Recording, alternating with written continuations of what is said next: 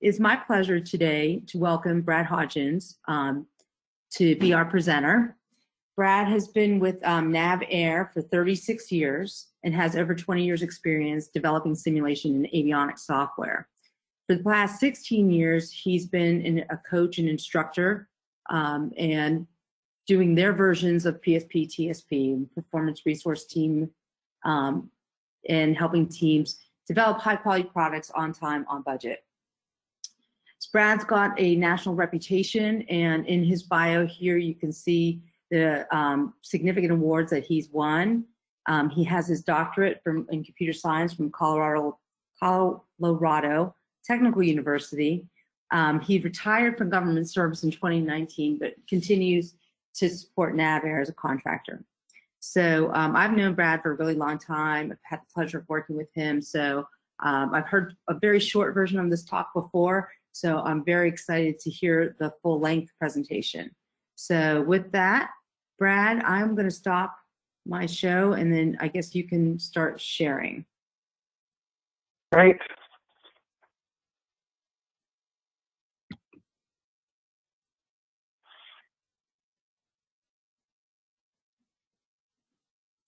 I'm also going to mute myself as soon as you get going.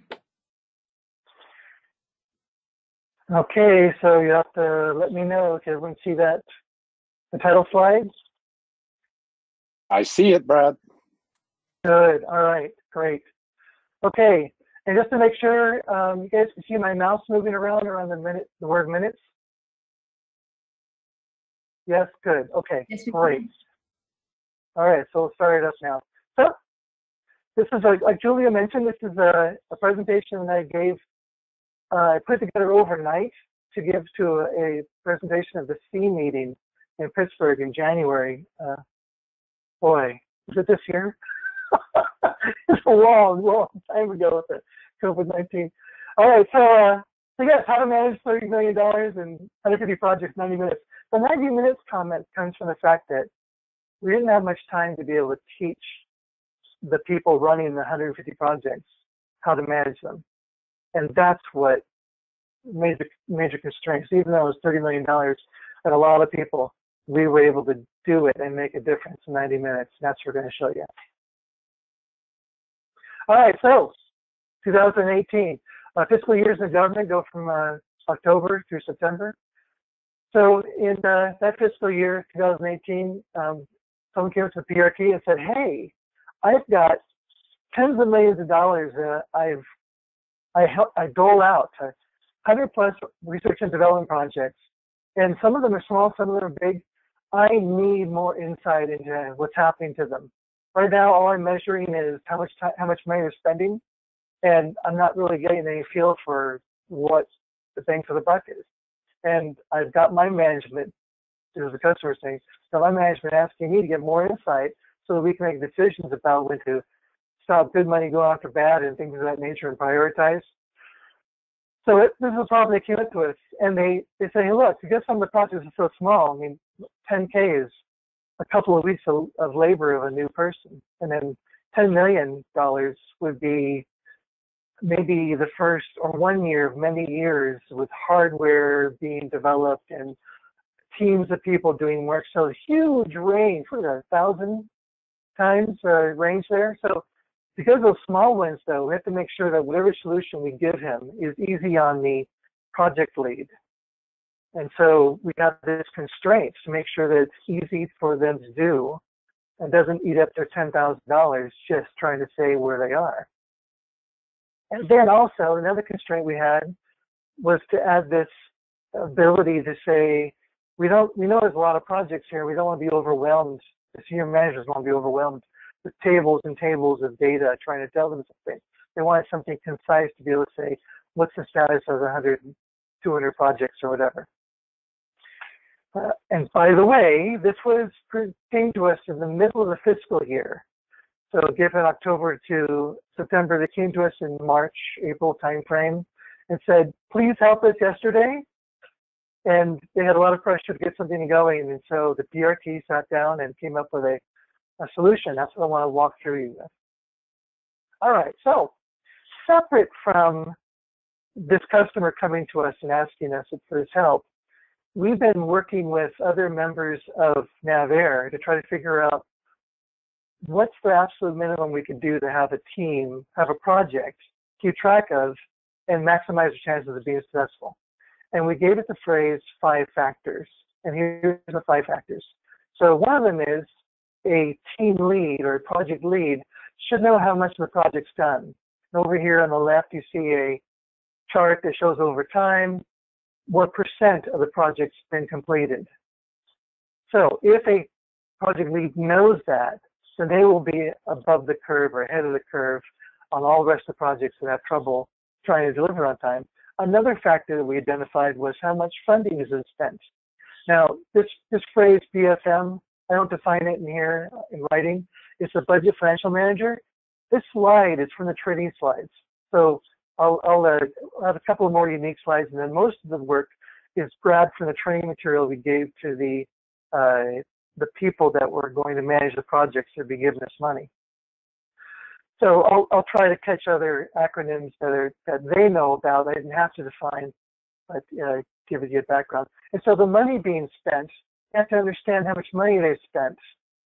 That's something else. If a project lead knows that, they're going to be ahead of the curve.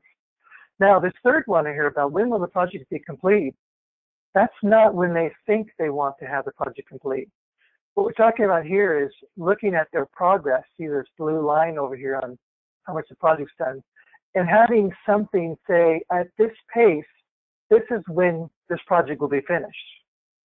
And if the project lead knows that, they can say, oh, if I don't do something, I'm going to be late. Or, good, looks like I'm going to be early. Great, no problem. All of these are indications to help the project lead understand, I need to manage my project or else it's going to come off the rails. Fourth one is the status of the project's risks. Here's a little table here that really simple one-liners about these are possible risks that this project might experience and some ways to categorize it. We'll talk about that in a couple of slides. And then major changes to the project. Now this one here is basically saying it's a CYA thing. My customer keeps changing my requirements, or I've lost half my people during my project. It's a way of describing what's happened to the project since it started, so that when someone, upper manager, comes to this team lead, project lead, and says, how come you're behind? They have a story to tell, as opposed to, well, I don't know. And so again, if they keep this track, they know what's happening to them. Oh, that's a good thing. Oh, that's a bad thing. Oh, that's a bad thing. And it causes them to go to their customer and say, hey, look, I know I'm only halfway through this project, but I want to let you know what this is costing me, or this problem has occurred, and let's talk about it. So all these things, these 5 major factors, we found would lead to a successful project if they were managed. All right, so our solution. We know that we have these teams, projects this have a little bit of money, and so we need to make sure that we didn't waste all that time trying to get the team trained up on a new tool. So we decided to use the 5 factors, which is simple, and put it in an Excel workbook, which everybody pretty much has exposure to, especially the project leads. People in the trenches may not, but project leads got there for a reason. They probably know how to spell Excel. So in addition to that, that keeps the simple overhead of the solution as far as the project lead not spending a lot of time trying to manage it. More on that in a couple of slides. But the other constraint about trying to keep a simple picture to senior management, what we did is we came up with a chart, or I should say the customer saw this snail chart, and I'll explain it to you in a second, and he saw, that's just what I want. Can we make that work for our problem? And so let me explain what a snail chart is. So this is something that we were beating around in team process integration and in team software process at NavAir. And it was so beneficial that we asked David Tooman of the process dashboard to add it to the tool. He did. So here's what this table is showing, this chart's showing. These 4, you can consider them 4 projects. The 4 projects that have a history about where they were and where they are now. And like this yellow orange one here, it isn't moving. So it's been there, it's stable. over time. But what is it trying to say? Well, the up and down part of this table is talking about how well this project did on estimating their availability. The availability is how many hands do I have working on the pile of rocks that has to be done for this project to be completed. So if you underestimate your availability, that means that you thought you only have someone for half time, but it turns out to be on full time, and great, you're getting more time for people to work on the project. More hours per week, you think of it that way. Now, on the lower half, you get on the lower side, this is when you say, well, I thought I was going to have Jimmy full time, but it looks like he's been taking half time to some of the project, and therefore I don't have as many hours a week of his time. And so you overestimate the availability of the people working the project. So that's the up and down part. The left and right is the same kind of thing, but for the effort that you thought it would take to get the job done. And so if your job is to generate 15 presentations and dig 50 feet of ditch, then if you underestimated the labor it would take to do that job, you would end up to the right of this chart. If you overestimated the labor you thought it would take to do the job, you'd be on the left side of this chart. So the combination of these two factors, they aren't the only two factors that drive a project, but we've found that they're significant. And if you get a good handle on your estimates of the labor it takes to do the job and an estimate of the availability of people to do the job, you're going to end up in the middle of this chart. You'll have a good plan and you're going to finish the project on time. Now, if you underestimate the time it takes to do the job, which is common, and you overestimate the availability of your team members, you'll end up in this lower right corner. You have a bad plan, your assumptions will be bad. You can fix them for next time, but this time it's bad, you're going to probably finish late. Most likely finish late. Now, on the flip side, you can really pad it. And that's not really the job of TPI and TSP. Job is to be in that green spot. But if you have bad estimates and you underestimate your availability of people and you overestimate the labor it takes to do the job, yeah, you're going to finish early, but you still have a bad plan. You got lucky. Lucky went for you this in a good direction. Your customer might be happy because you finished early, but as far as your availability to pick the next project, it's up in the air because you didn't make a very good job of estimating how long it'll take to do this one. Now, this other white area is the same kind of thing, but maybe you're balancing the problems. Like down here in lower left, you overestimated what it would take, but you overestimated the availability of people as well. And so there's like a plus and a minus, and they offset each other. And you may finish on time, but still a bad plan. You just had offsetting mistakes. Same thing on the upper right. You underestimate availability, but you underestimate the labor it takes, so they offset each other. Same thing. Look on all four corners of this. You have bad plan all around because your assumptions were wrong. But if your assumptions are in the ballpark, then you have a good plan. You're going to finish on time because you have a good plan. Now, the customer saw this chart and went, I love that. And the fact that there's a dot for each project, you can put 50, 60, 80 dots on there, and you'll get a feel for which projects have a good plan and are close to their plan, and which ones are not and are far away from it. So we took that, even though these topics, these X and Y topics, didn't really apply to the problem the customer had, we came up with something that reflected it. When we talked about whether a project was over budget or under budget, or whether a project was ahead of schedule or behind schedule, with the concept being that if they're on budget, if they're spending money the rate they thought they would spend, then they'd be in the center instead of left or right. And if they're making progress at the rate they thought they were going to make progress, then they wouldn't be high, they wouldn't be low, and they'd be in the center. So the same kind of thing applies. The same kind of concept I showed you on the little left applies to the right. But because we're talking about senior management, we're just going to focus on this bad area, over budget and behind schedule. That's obviously a bad area. We want to bring that to their attention, senior management. Otherwise, you just draw some circles saying they're plus or minus 10, plus or minus 20%, plus or minus 50%, and a project would be a dot. And so we came up with this, and they loved the idea, and they're really looking forward to trying it out. And they thought that'd be easy to digest for senior management. All right, so now this group of people that have the $20 million and the 100+ projects, they call themselves the 219 program office because that was the law that allowed them, the 219 was the section of some law that was written up. And so they just kind of took on that name. So they have the money, and down here at the bottom, there's principal investigators, which is what they call their project leads. And so every principal investigator belonged to some organizations, like expendables or weapons or range control. And so you have the people with the money and the people with the topics they want to look into. And so what we did was stood up in the middle for our solution, a bunch of these little spreadsheets, one for each project, and a single spreadsheet or workbook that had the big picture. And there was data going back and forth between these two. Another piece of the problem is the dollars. And so we didn't want the project leads dealing with the dollars and trying to get their dollars spent every week.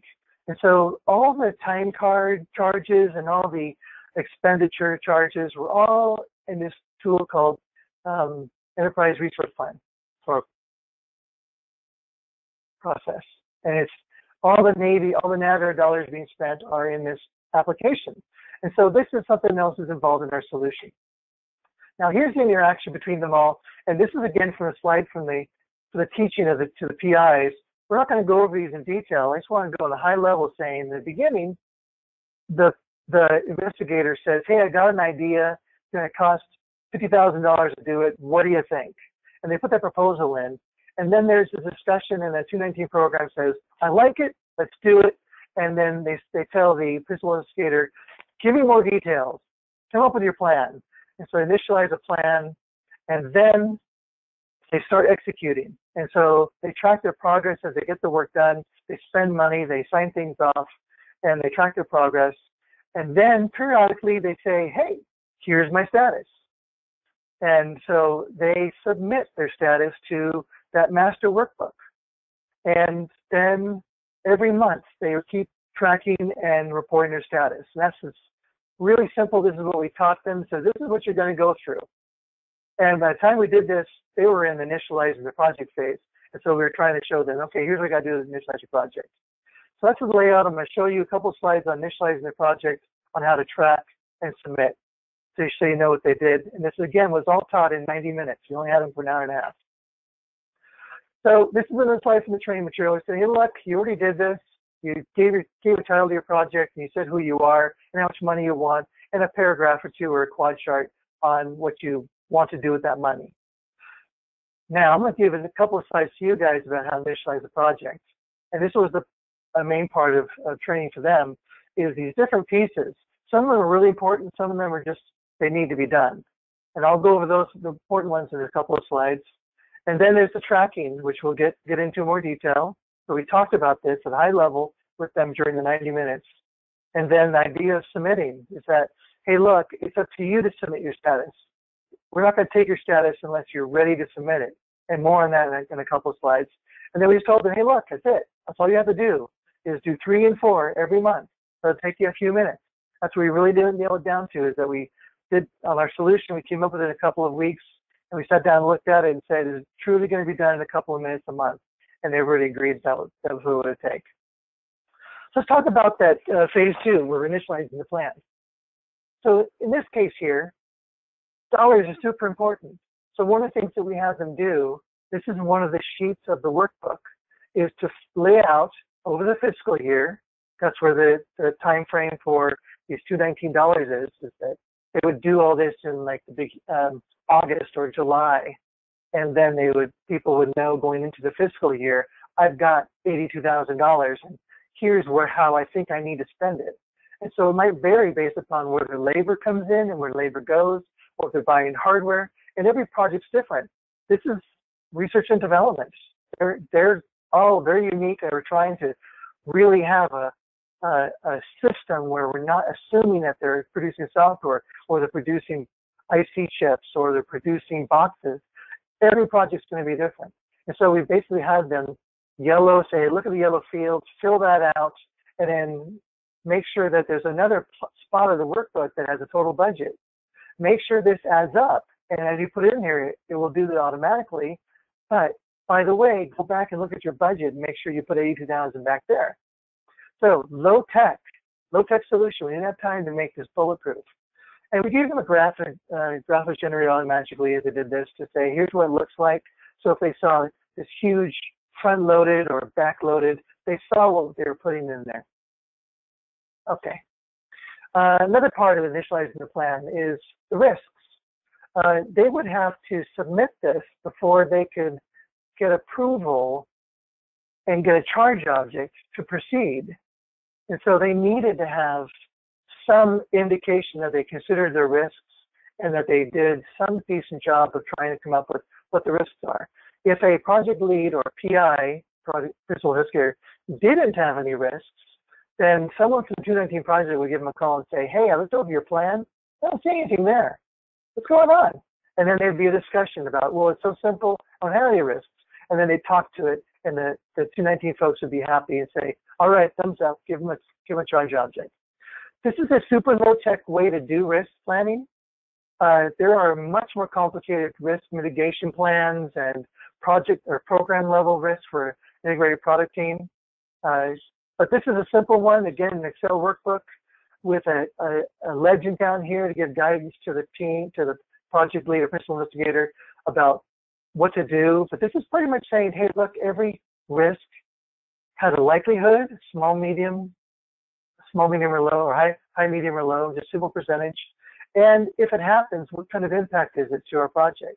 Schedule delay, or I just can't do it. And so we don't try to teach them the principles of risk management. We just show them that it's there. Most of them recognize this because, again, they're project leads. They didn't get here 1 week out of college. And so we tell them in this hour and a half of training, if you need more information about this, give us a call offline. We'll gladly walk through it and give you the theory behind this. So we provide it to them and tell them that they don't know how to use it and they want to and they need to, come talk to us. This is probably, given the dollars also is important, this is probably the most important part of their plan is the product table. And we try to use, again, a generic term, product. So this is basically the pile of rocks that they're going to do something, they're going to process and handle with the money they're asking for.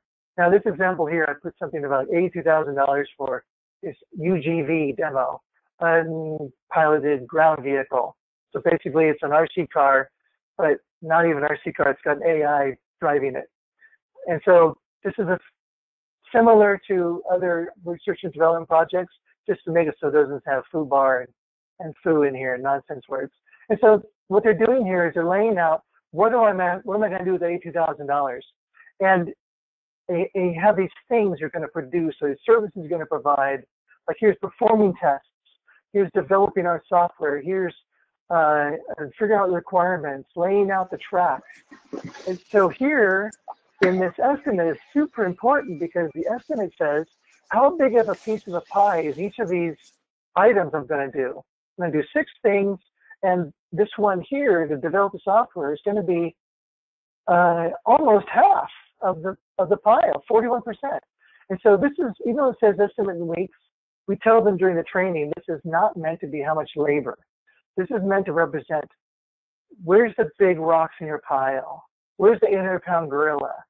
And to make sure these are relatively sized to each other so that when you sign off one of these pieces, you're getting the credit that you deserve for having finished that big hunk of the piece or a relatively minor piece.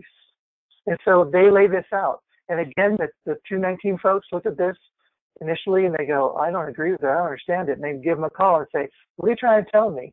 And then they have to pass that wicket, pass that gatekeeper. And then, of course, nothing's been started. So the initial plan is none of these rocks have been started. So this is super important for the tracking. Okay, now, that's the main part of the initial plan. There are more pieces than that, but those are the main ones. And we showed them on the 90 minutes. The other slide is talking about how to do those other pieces. Now, this is now in the phase where we're tracking. So they've got their plan initialized. The 219 folks liked it, gave them a charge object, and now they've got their people on board. They're October, November, December, and now they're doing the work. So there's 2 things that are happening here in the tracking. One is during the months, they're touching that table and they're changing the status of it as they start to work on some of those rocks or they finish some of those rocks. And so they're just updating the table. Now, In here in the middle, you see there's options for the status of each product. This is a very simple earned value technique. Now, earned value is a way of getting progress without asking someone's opinion. So if I said, well, how much work do you have left to do? Earned value is a way to make it so that it's not subjective. I think I have about 2 weeks left. No, you just set the flags on all the rocks in your pile about whether they're not started, or completed, and then the percent complete comes out the end. And that's it. It's not up to consideration. Either you have not started it, you started it, completed it, and based upon that, you get this percent of credit. And that percent of credit is based upon the size of the piece of the pie it is. That's why those relative sizes are important. And so we're basically giving them a little bit of earned value during the 90 minutes here. And we keep it super simple, no progress, 50% progress just for starting it, and you only get 100% when you finish it. And they all understood that, and they all said, okay, got it. Now, at the end of each month, they take their status wherever they are, and they move it to the next piece. So let me show you that. So on this piece here, what you're seeing is we try to make it super simple. There's a column for each month, and they have a status, and they say, hey, I finished this data requirements for the final test run. And they would click on the cell, and they get a pull-down list. So they don't have to remember what the 3 steps are or how to spell them. They just pick the one that they wanted, and the status gets changed from started to completed. And it's kind of hard to read, but up here you see what percent progress they have. It changed from 2.8 to 5.6. So they made some progress because they finished something that was 5.6% of the pile. And so this is how they get earned value or progress. They just change the status of these rocks to be, instead of not started, to be started or completed. And they work within the month they're working in. And so at the end of each month, the second part is they take their status wherever they are, at the end of October, and they copy and paste it to November. Why couldn't they automate this? We couldn't automate this because we're trying to make it get to the people as soon as possible, because customers came to us mid-year and said, we need something yesterday. So we threw it together, made it as bulletproof as possible, but we need to rely on the PIs or project leads to do some of the work. So low tech, but they would basically copy where they were October 31st, paste it over, and then they would start modifying the November ones that they made progress in November. So pretty low tech. Now, in the previous year, this capability of saying, hey, we're done, let me explain what happens here. So what they do is they would have this button across the top here where they would say, has my status been submitted? In the beginning, after they made the initial plan, they would change this submitted to a yes for the initial plan. And that would tell the 219 folks, hey, someone ready for me to look at their plan to see and give them a charge object. But at the end of October, they would say, I'm ready. Let's take a look at what's going on here. So they'd change it to a yes, and that would cause this column to get grayed out and say, you're not, nothing special here. You should be working to the right. Now, saying that yes allows them to look at some charts. And it says, now that you've said yes, I'm going to take your status, I'm going to put it in some charts. And you should look at those charts and look at your project status. And if that's not the progress you thought you were making, this is not the amount of money you thought you'd spent, then you need to go and talk to your budget people, or you need to talk to your team members and see if they signed off everything you need to sign off. And so if those don't look right, challenge them and get your ducks in order. And while you're doing that, uncheck this box and say, no, I need to go resolve this. Now, there's another picture you can look at, and that's where they land on that bullseye chart we talked about. We want the team leads to know where they sit and where senior managers are going to see them sitting. This is part of the peer pressure, if you lack a better word. They don't know where anyone else is, but they know where they are. And they say, wow, I'm in the red here. Why? And they can go manage their projects and do something about it before it's the last month of the fiscal year or before they're supposed to deliver it. And so these are giving them a visual aid to understand that they need to do something about their project. So how did it go? Really cool. This is the one where fiscal 2018, this is where we started mid-year. we ended up having helping the 219 folks manage $30 million, and that was spread across 111 projects. Now, of those 111 projects, let's see if I have my notes here. I was really surprised that we had 88% of the projects followed the process. I figured 50%. Halfway through the year, we're telling all these people, 111 people, hey, you need to attend the training and you need to spend some time every month doing this. I figured half of them would tell us to pack sand, but 88%, only about 14 projects, I think, didn't comply. And that's these guys across the bottom here where they showed no progress. So ahead of schedule, behind schedule, they showed no progress. And so they never filled out the workbook. They may have got an initial plan or something, but they never reported a monthly progress.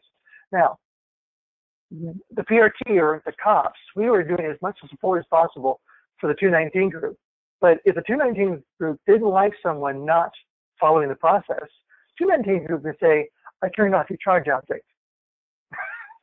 Don't have your attention now. And so he had the option to do that. None of these projects were important enough to cause them to do that. But everybody else is in, the vast majority of them were in this plus or minus 50%. Now, what didn't show on here, there's a Standish group. I'm doing okay time-wise, right? I got a few more minutes. Now I'm at 35 or something like that. So the Standish group, yes, sir. That's amazing. We're all applauding, just so you know. Cool, cool. 10 minutes. Awesome. Okay, so now what's not on here is a dot that'd be over here somewhere. The Standish group produces this report every year called the Chaos Report. It has different names, Chaos Manifesto, or all these different names. They kind of dance around. But essentially, they go and canvas industry. They tend to focus on software, and they talk to thousands of projects, and they try to report on what's going on. Well, normally projects are over budget and behind schedule. They deliver late, and it costs them more than they thought it would take. People working nights and weekends, and they still deliver late. And this is the norm. Now, other ones never finish. And the Standish group talks about that in their Chaos Report. Now, these are research and development projects. They are not producing a product going to the fleet. They are playing around. They have some crazy idea of what if I took this piece and this piece and put them together and then dipped it in saline solution for 5 weeks. Hey, look, it does something pretty cool. And then it gets someone's attention. They go, wow, let me give you another $1 million. What can you do with that? And this would be an idea that might lead to something that goes to fleet. So these are all what if projects. And so they put a plan together and they got progress at the pace they thought they were going to do. And they, just by seeing their work monthly, they had this natural pressure for them to pay attention to their plan and to drive it. Some of them, no, but 88%, that's pretty phenomenal. And so the second year, this is the first year, so I was very happy with the amount of involvement. Second year, we did some feedback from the people using it, and we added some capabilities like that submit button so that people could say, I'm ready for you to take my status. And so with that kind of capability, now this is a sign that what the 219 folks were doing was enjoyed by senior management, because senior management gave the 219 folks more money. So if they had mismanaged it, you can probably imagine this number would go down. So this number is 37 million. Now, 44 projects, you're going, well, why did it get a third the size? It was really initially 147 projects. And what happened is halfway through the fiscal year, there was a massive change in priorities, and they had to grab money from a bunch of the projects and move them to some of the high priority projects that were left in there. Like a couple in particular that became huge and super important to the base. And so it ended up being 44 projects, but those 147 were doing it from the start. And a lot of the projects got cut. And I don't know how much the 219 folks use this information, but you look at it and you don't see anyone in this lower left. A bunch of them in plus or minus 50%. just a couple of them outside of the 44, and only 3, I think, trying to remember the numbers, only 3 didn't participate. And they had enough clout that they were able to do that. And they were too big to fail type thing. And that was, again, between the 219 project and those project leads. But again, a huge percentage of participation on doing this and a lot of positive feedback. Everybody enjoyed having that kind of insight. Okay. Yeah, Brad, this Jeff. The projects that they stood up in 2019, they liked this so well. They stood up 5 major projects that were going to deliver to the fleet. And then, like you said, they make them $10 million projects or $20 million projects. And therefore, this is where they borrowed that money from, like you said. But yeah, there was big cloud projects, like you said, that were going to deliver stuff out to the fleet. Okay, so here's my contact information.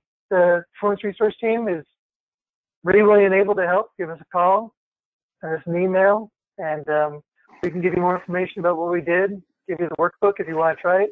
None of this is proprietary with the government. We're here to help you. So,